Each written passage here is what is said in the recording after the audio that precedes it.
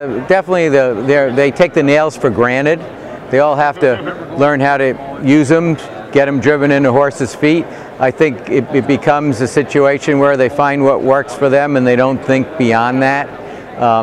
There are so many nails on the market, not only different manufacturers, but different styles of manufacturing and different styles of nails. And I think a lot of farriers don't understand not only the wide range of nails that's available to them, but how they're made, how they have come to be, and how they can use them better.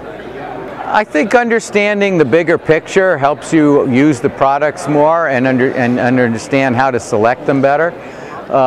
Years ago, I was at one of these conventions, and we have quite an impressive nail display, and a young fella came up to me and said, "Well, why do you have all these nails? Every horse I've ever shod, I only need two different nails to do it."